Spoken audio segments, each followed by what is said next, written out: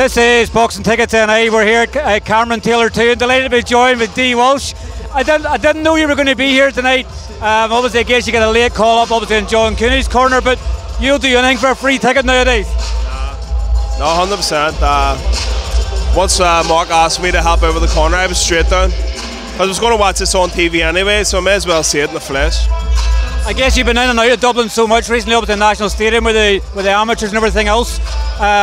I guess obviously first thing to start off with obviously is Cameron Taylor 2 tonight. How do you see the fight going?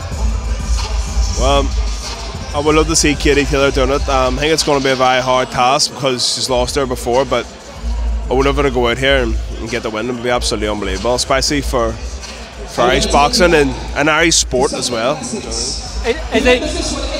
Obviously, me as a fan, sometimes I guess you get stuck in that sort of, you get the blinkers on and go, you really hope for a win. What does Katie probably maybe need to do different tonight? Is maybe obviously controlling with a jab. We didn't see her footwork the last time. Does she have a lot she has to improve, or does Cameron have to look really, really bad for Katie to get the win? Well, the way Mayweather would have adapted when he went up weights, where he would have used his jab and boxed a bit more, so if we take a leaf out of his book, you're probably better off just boxing and moving them. Do you know what I mean? And more or less steal the win, and hopefully she can do it. And obviously has back-to-back cards. You're obviously going to be on, obviously, of Jared Hughes and obviously a Conlan Gill card next week. It's a strange fight, obviously, for Jared. There's obviously, I guess you're probably having to calm him down maybe a wee bit, because I guess the immaturity probably of both fighters being so young on. There's a lot of emotion that's going to come with it. I've seen obviously Rudy Farrell yesterday saying obviously he's not just looking at Jared, but obviously you're obviously unbeaten record with your fighters recently. He wants to tar your record, so I guess he's trying to get you involved as well. But as a 6-round fight, obviously it's not going to be for a title, but how are you finding it different with Jared? Obviously I guess he's a bit more inexperienced, and obviously a lot of other fighters. How are you finding obviously the build up for this for Jared? Well, one thing I will say is I'm glad that Jared is actually taking a 50-50 fight so early on, because there's a lot of people who turn pro and they just want to be known as a professional boxer.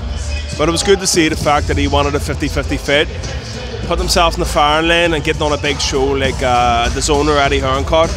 So it's good to see. In terms of preparation, it's been great. He's getting plenty of sparring up in our camp with Connor, Murphy, and also we have a lot of kids running about that weight. Well, not kids, but amateurs running about that weight in the Bosco. So it's been great preparation. When it comes to Rudy Farrell saying that about he wants to take like my unbeaten record, I'm not the one fighting him.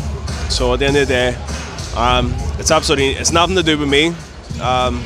He's fighting Jared. He's not fighting me. So, but at the same time, it shows that it must be also in his head too, the fact that our team's unbeaten and we obviously must be doing something right. The fact that the first time I ever done a professional corner was 2017, and we're still unbeaten now, so hopefully we take it in the new year with the unbeaten record. But as I say, I'm happy that he did mention that, because as I say, it's probably in his head. And obviously the big cards don't stop. Obviously it looks like Paddy's obviously going to be fighting Berlanga in January. I guess it hasn't been totally confirmed as yet. It's a good thing for you that obviously Jason Quigley's probably fought Berlanga as well, so you obviously have a blueprint there of obviously what Jason's done. It was maybe looking at a stage of maybe potentially of Paddy and Jay Quigley fighting. So does that sort of, when you've seen what he's fought like against another Irish fighter, does that give you a sort of blueprint for success for Paddy against Berlanga? Well, Paddy and Jason Quigley are two different fighters, for one. I've always known Jason Quigley. Me and him were on the high performance team at one stage back in 2008, I think it was. So I've known him a long time. I know how good he is too. But Paddy's a different fighter altogether. But I think Paddy can definitely beat Berlanga too if it does come, because you never know what way his game works. So I really hope he gets the fight first of all, and if he does, then I would actually fancy us to win. There's actually no one who any of my fighters fight that I can honestly say that he would beat my fighter. It's not in me to say it. You get me? Paddy loves the underdog mentality, obviously going to Germany, and obviously a lot of people probably didn't expect he would obviously come away with a win. I guess with Berlanga you can sort of see that the chin's there, he's easy to hit.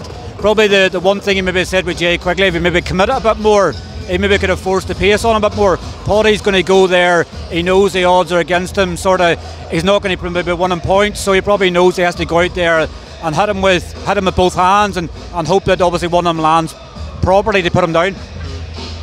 Well, at the same time, I think he probably could win on points too, because I think people underestimate Paddy to think he is just a puncher, but I know Paddy, as I say, me and Paddy started boxing together.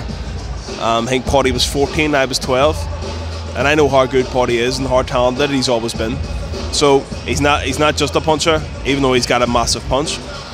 So I could actually think he could win on points too, or knock out either one. Especially if we went with the right game plan, I think we can do it. Well, listen, thanks very much for your time. Enjoy the rest of the evening, and we'll see you in Belfast next week for Fight Week.